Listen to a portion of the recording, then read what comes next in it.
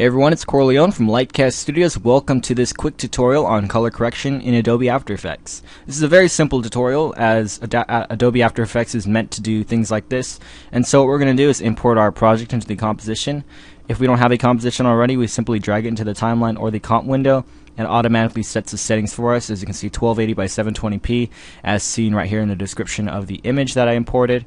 And basically, in order to add color correction, we're simply going to select the layer that we want to edit the effects on, click Effect, go to Color Correction, and click anything we want. Now, my favorite one to do is click Curves, because Curves is a very simple way to fix the color correction on anything that you want to work on, and basically it's one of the simplest ones to do. If you accidentally did something really low, like that, let's say you want to fix it, all you need to do is simply click the default image RGB colors by simply clicking this little line button, and it'll set everything normally.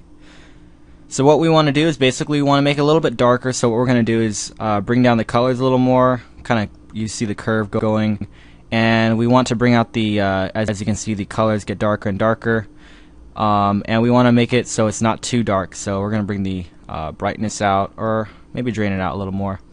But basically that's how you do it. It's not very hard. It's very simple to do. It's a lot of fun once you figure it out, and it brings out really good products when you're done with your image. So they're going for a little bit of a dark, stormy look, and this looks pretty good. So the sand looks alright. Maybe there's sunlight right here, but the clouds are coming in. It's getting a little bit darker. Maybe the sun's going down on one side.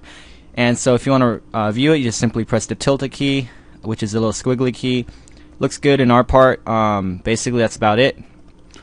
And you can fix it to whatever you like. You can add other color correction effects, but basically this is how to set some simple color correction onto your composition. And once you're done with it, you just go back to your project and save your file. And once you're done with that, you go to composition, add to render queue, and you simply render your project, and it will come out like that. So that's about it, guys. I hope you enjoyed this tutorial. Don't forget to comment, rate, subscribe, and until next time, this is LiteCast Studios, and thanks for watching.